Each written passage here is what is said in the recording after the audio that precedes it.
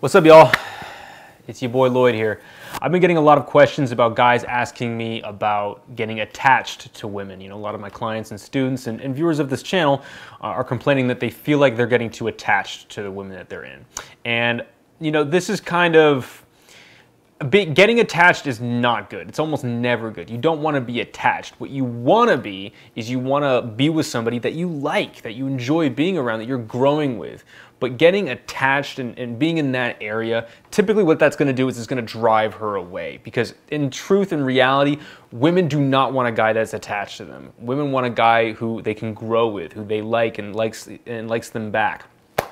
Same thing too. So if you're getting attached to the women that you meet, if it's one time, okay, maybe that was just that one time, but if it's happened consistently in your life, something's wrong. So what I'm going to talk about in this video is I'm going to give you a shorter answer than what I'm going to give in my full-length program, The Approaching System. So this is actually going to be a section that I cover in one of the extensions in the Approaching System, but I'll give you guys a short answer right here. Now, if you want access to the Approaching System, click on the link in my description box below.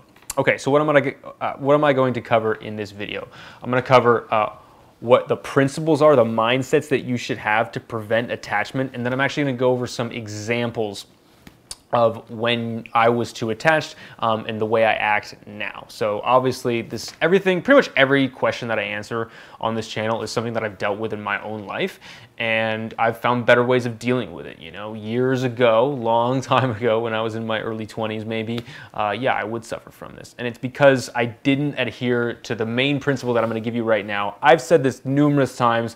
If you guys don't know by now, if you're dating a girl, if you have a girlfriend, never ever make that girlfriend your #1 priority. I know in the media they say this all the time, like your girlfriend should be #1, or like she should be the most important thing in your life. You hear this all the time. You hear husbands say this. You hear everybody say this. It's not true. It should never be true, okay? Because if you do that, you're going to drive her away. She should be, at best, if she's your girlfriend, at best she should be 4th, okay? You know what comes before that? You. You know what comes after that? It's not before that. You know what comes after that? Your career. You know what comes after that? Your family. And then at #4, we got your girlfriend there, okay? Now, if she's a girl that you're maybe just started dating or you're talking to, dude, she shouldn't even be in the top 5. Like, you got your friends, you got other priorities going on probably. Like, she should be maybe 5 or 6, okay? At best, that's what she should be. And if you're prioritizing her above other things, well, guess what? You're being too attached, and that's going to drive her away. You know, a lot of people think that 4th is an insult. 4th is actually pretty good. And if you marry her, then she moves up to 3rd, because now she's part of your family, okay? Now she's someone that you consider to be really, really close, okay? I don't care how cool a girl is that I'm dating right now. She's not more important than my mother, my father, and my sister. Or my best friends, for that matter. Okay, so if you don't have your priorities in check, this is going to be a problem for you. And 4th is, you know, 4th is pretty high too. I'm not saying completely disregard them and ignore them, but you know, you should pay a lot of attention to them. That's an important part of your life. That's top 5. You know, that's pretty important. Okay, so if you're in this position and you find yourself prioritizing the girl over these other things, expect to drive her away, because that's too attached. If you stop doing the things that got her in the first place, being on your path, taking care of the people that you care about the most, those are very important qualities, she's going to think there's something wrong with you. She's going to be like, dude, why is this guy putting so much, you know, emphasis on me? Is there something wrong with him? Can he not get a girl like me? You know, something's not right, and she's going to sense this, and the neediness is going to drive her away, okay? So the first thing is to have your priorities in check. Now, let's talk about some examples of this. Now, if you're dating a girl, and I used to do this, where if I got a girl who I was really, really into, one of the things that I would do is I would, you know, spend all my time texting her. I would not put effort into the other areas of my life. I would let those kind of subside. I would be thinking about her all the time. And why was this? The reason this happened was because I was using this person for happiness, okay? Things probably, if you've gone back to my early 20s, I was at a job I hated. I had some pretty cool friends, but the people that I regularly spent time with, they just weren't the kinds of people that I really clicked with. And it took me a long time for me to find a good group of friends. And same thing in college. So when I met a girl who I liked, who gave me happiness, I became super, super attached to them. Why? Because my happiness depended on them liking me, on them spending time with me, those kinds of things. If you're in this position, the short route is, a lot of guys will, I tell them this, the short route is to just get other options with women. Okay, so go out there, do what you got to do, and if you get other high quality options with women, then you won't be as attached to this one in particular. Now, this is kind of a short-term thing, and if you're a guy like me, you can always have options, but if you're not, then you're going to have options at sometimes, and then sometimes you're not going to have options. So it's not a permanent solution. It can be a temporary solution, but it's not a permanent one. The way you create a permanent solution for this is create a lifestyle that gives you happiness, where you don't need another person to come in there and provide that for you.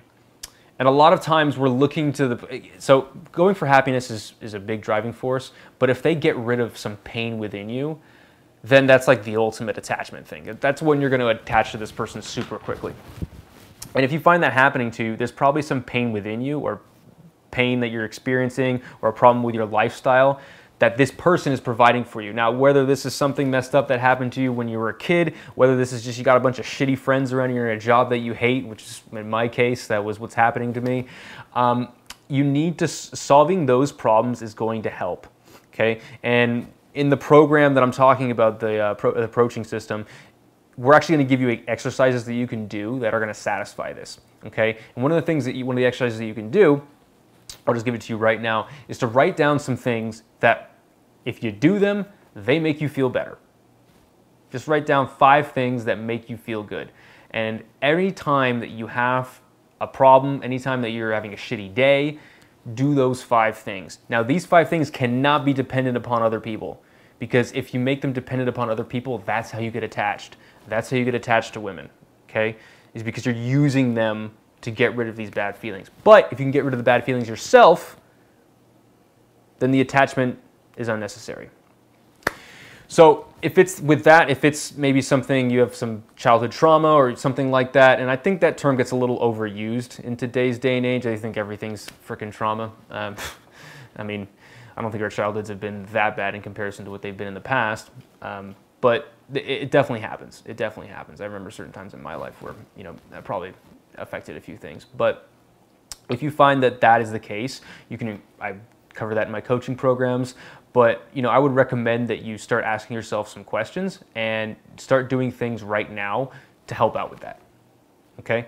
So once you figure all this out, once you have your lifestyle down, once you have an environment that's giving you happiness regularly, once you meet a girl that's amazing, it's not going to be like the savior of your life. You're not going to be super needy with this person. You're not going to get attached. Okay? You're going to like to hang out with her. You're going to be like, man, like I like this girl. Like I want to see her. I'm super excited to see her.